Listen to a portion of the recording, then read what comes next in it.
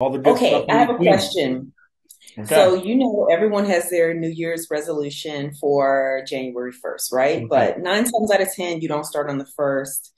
Do you think it's more, you could have a higher success rate starting, say, mid-month or the third week? Uh, Because think about it.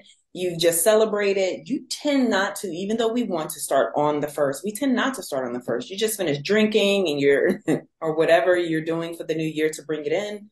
You see what right. I'm saying? Yeah, I mean that's great question because I kind of deal with it, with clients every season, this time of year, every season. Hmm. And what I found is I don't really push goals because uh yeah, I could say I want to lose 20 pounds in 8 weeks, right? Hmm.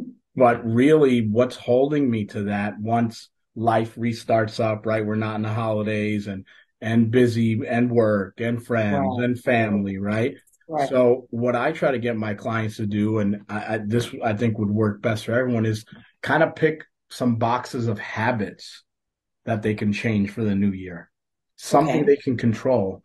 Um, because if they set it as a habit, right, like brushing your teeth and doing the things we do are habits, we don't tell ourselves, we don't motivate ourselves to be, oh, I gotta motivate, let's go, brush teeth time, right? We go Mhm. do it, That's right? true. I never thought Right. of that. Yeah. So if you can find, and I mean, and the box is so big. So I try to get my clients to pick something in a box that they can make a habit and they can control. It could be the biggest as I'm going to the gym 5 days a week moving forward, or it could be Mhm. as small as I'm going to get half a gallon of water every day. Okay.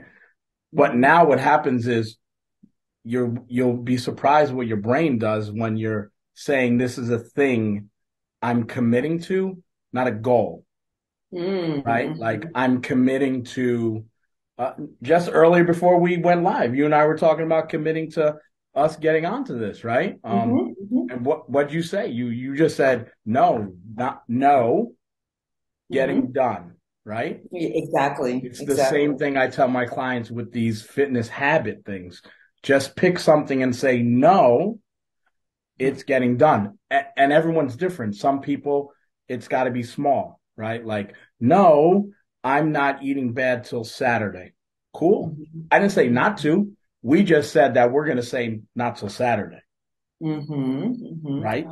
That's a Oh, win, okay. right? Right. So what I try to get my clients to do is try to pick, a bunch of different habits that they can win and we can get some momentum, right? Okay. And in the end, these are things that I will help get them deeper into, which then actually will get us to that goal anyway, Right. Right. right? Okay.